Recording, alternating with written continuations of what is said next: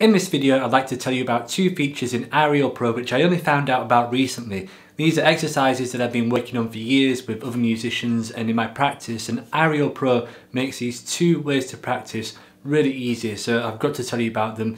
Let's get into the video.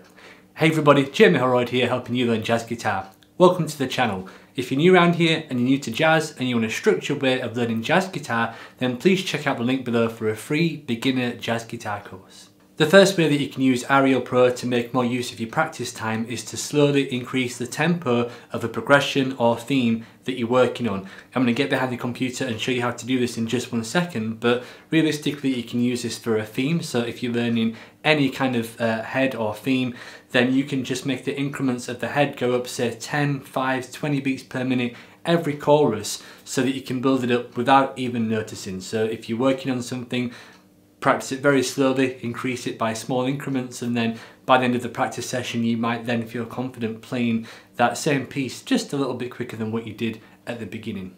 The next way which you can use iReal Pro to improve your practice is by playing one progression around all 12 keys. For this example here, I'm just using a jazz blues progression, but what I've done is I've just reprogrammed the jazz blues to have a 2-5 into the new key, which is a 4th above. So if you're practicing a jazz blues in B flat, as that's a common key, I like to move this through the cycle of 4ths. So what I do is at the end of the jazz blues progression there in bar 12, I just reprogram that to have a 2-5 into E flat, so it's a smoother transition as you go throughout the entire cycle. So on the screen now you should be able to see a little way in which you can do that, and that makes it really useful when you're practicing progressions that need to be done in all 12 keys, like jazz blues, rhythm changes, things like that.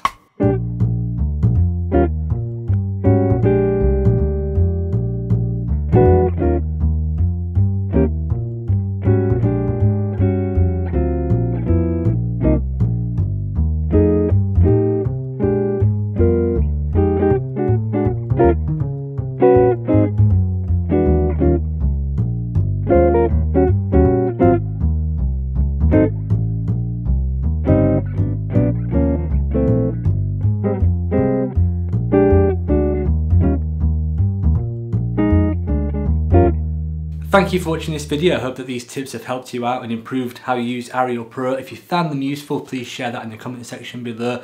Be sure to check out part 1 of these iReal Pro tips and tricks, and if you want more content like this and you want to improve your jazz guitar playing, subscribe to this channel for more videos.